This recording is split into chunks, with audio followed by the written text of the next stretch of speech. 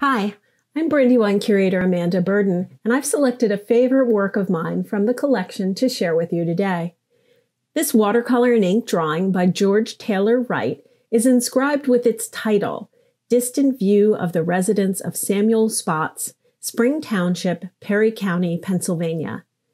The artist also wrote the precise date the drawing was made on the work, May 31st, 1868.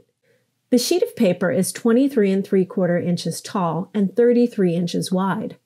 The drawing depicts a large red brick farmhouse with multiple entrances and many shuttered windows on the right, and a white barn with green shutters and cupolas on the left. The property shown is marked by several fences and very stylized trees. The tree forms are so similar in their patterns of branches that they appear to have been made by a rubber stamp. But if you look closely, you'll see that each one is individually hand-painted. I'm interested in works of art like this one because of the incredible amount of historical detail they offer. Itinerant artists and draftsmen traveled the country in the 18th and 19th century, offering their artistic services to citizens.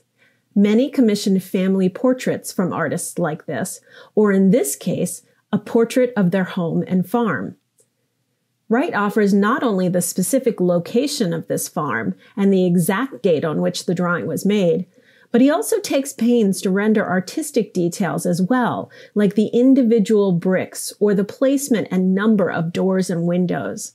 The fan window over the central door and in the peak of the roof, the position of the exterior stairs, and the arrangement of the fencing create what was likely a very accurate representation of the property, even though the artist had difficulty in rendering traditional one-point perspective to give the illusion of a believable three-dimensional building.